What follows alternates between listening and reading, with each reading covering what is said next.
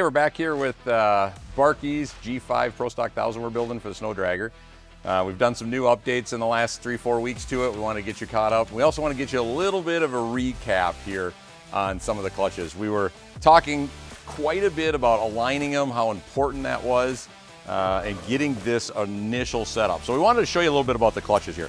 So when we're dealing with aligning clutches, you know, everyone's knows, hey, I've got a clutch alignment tool, we'll call it, and you can kind of set it on there, does it. Well, when you're mixing and matching engines, clutching, center to center, offsets, there's some simple tricks we're gonna kind of show you here. So we have a extruded straight edge we have in here.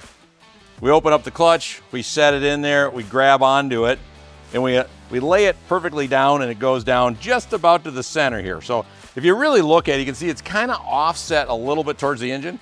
We do that to compensate for belt deflection in there. So there's a couple of things. We're not perfect today, but we're close enough to continue with the build. We have shimming and some finals, but we wanted to make sure we have distances between top and bottom are the same for this way. We also have the offset right, and we have trueness. So wanted to get a quick recap how we did that so you can see what's going on, because a lot of people ask us, well, how do you align it? Well, here's a real quick tip on how to set it up. So let's get into some of the stuff that we've done the last month here. Some steering posts, upper structures, some gas tank stuff. We'll start putting that on and we'll go through it.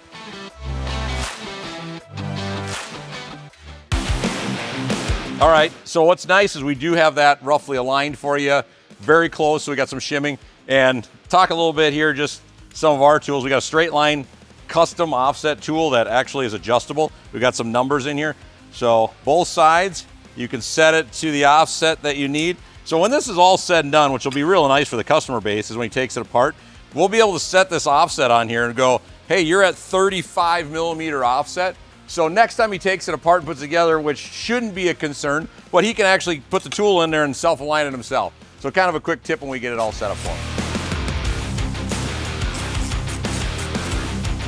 So let's run over some of the items here. So the steering post, which was interesting, you know, we're putting the Pro Stock 1000 engine in here.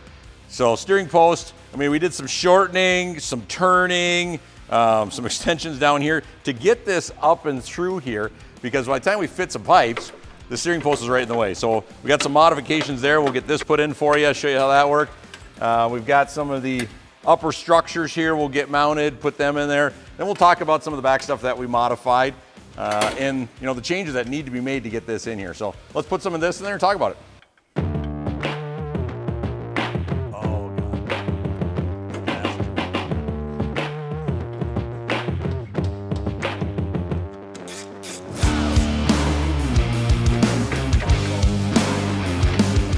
All right, so we're getting this thing pretty much mocked up. We've got some rear structures we've been putting in, the bracings in, we've got these clutches aligned. We've also built a custom gas tank here out of an ultra lightweight aluminum vented cap. What's nice is on the side here, we've got some ports. So this is gonna be our viewing. So we'll have a clear tube that'll go through so we'll be able to see straight out the bottom, mounts in and supports in a couple places. So mount that in through here. Got a couple structural supports, which is nice right here. We're gonna encapsulate it. And then we've got one mount in the bottom. I mean, one of the big things we are hitting on too is we're putting this machine together. This is kind of a mock-up. We're building this component. So you can see the tank it's grounded, it's welded, it's got everything on it. You know, our main goal is we need to build these machines completely all together, just as these mock-ups. Every part's done. And when it's all done, we disassemble the entire machine, send it out for paint and powder coat or anodize, whatever we're doing to the project, and then you put it back together. So what you guys are seeing too, which is kind of neat, is you're seeing, you know, this build of a rough machine and kind of what's happening versus when you see these done projects and realize, you know, how much effort and time really truly goes into a build. So, yeah, I think a couple, 2, 3, 4 weeks from now, we'll be back in here. We're gonna work on a whole new front end, spindles, some more steering components, some pretty neat things. So for sure, hang around. We'll be back and we'll show you what else we got going on.